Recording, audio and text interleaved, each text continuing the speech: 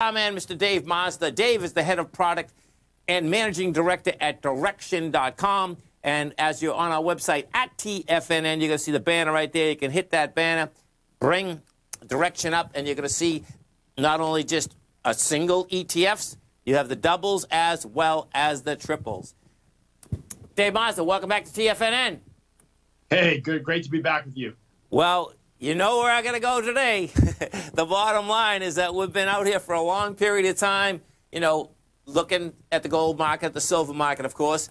And, you know, when you take a look at this, folks, the bottom line is that when you go over to Direxion, you're going to see that, you know, the bottom line, we have the nugget out there. The nugget is 2 times the value of the the New York Arca's Gold Miners Index. And we got a little rocket ship out here, Dave.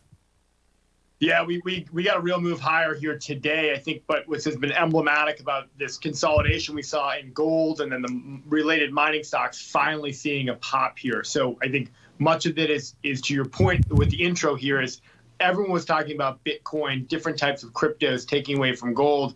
At the end of the day, that might not be the case. So I think those two assets can coexist together. And that what we're seeing volume-wise with particularly Nugget and JNUG, the junior side on the 2X Bull, yes, has been really fascinating today as money has moved back in sharply as they've performed strong on the upside. Now, what's really cool here, folks, and he just brought up JNUG, okay? So if you want, I mean, JNUG, and this happens, folks, because what happens with JNUG, JNUG are basically the exploration stocks that are inside. They're the junior miners. You know, and when we take a look at the holdings, you know, I mean, it's really sweet because, you know, you're basically getting many of the junior miners. And when we say junior miners, you're still talking about miners that are bringing in a huge amount of production.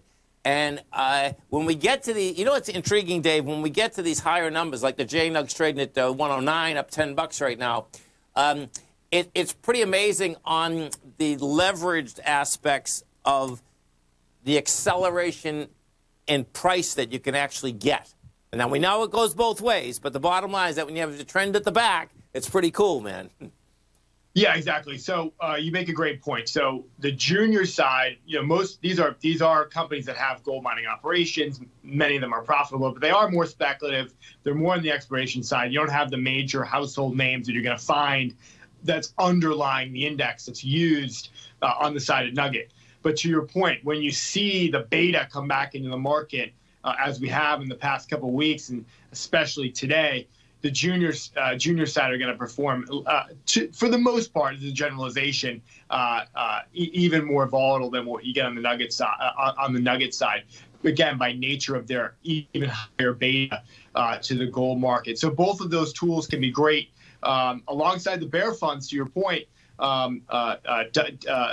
To take advantage of the fact that we've certainly seen some upside here, but we could see some downside as this kind of interesting market environment plays out.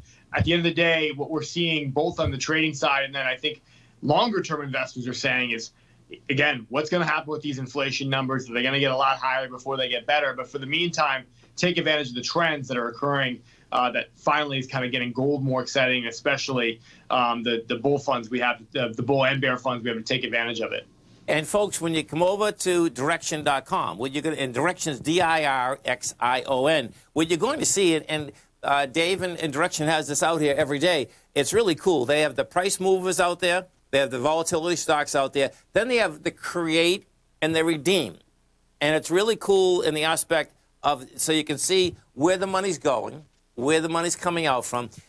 Can you explain, Dave, and I know you've done this before for us, but I think it's really important because what has happened, we talked about this the last time we were on. We talked about the aspect that we got a new tax bill that's coming in, and that the ETF structure, folks, is so much more efficient tax-wise, okay, that it's really important. And so can you explain to the audience how an ETF is created and how it's redeemed?